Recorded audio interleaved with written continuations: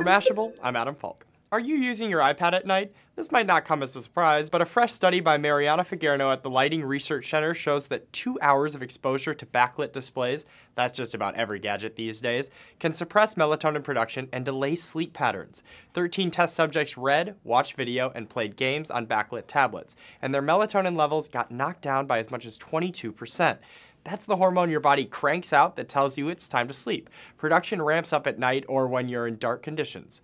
Exposure to bright lights like those found in smartphones or tablets can disrupt your melatonin levels. Depending on how long or how frequently those levels are out of whack, imbalance can lead to everything from restless sleep to an increased risk of diabetes and cancer. Participants were placed in one of 3 groups. One control, one wearing goggles with built-in LEDs that are known to suppress melatonin, and a third wearing goggles that filtered out the short wavelength light from the tablets. Each wore a device called a dimsemeter, which measures both light exposure and activity levels to collect data about sleep rhythms. Figueroa hopes manufacturers will eventually start building devices that respond to day and night rhythms automatically.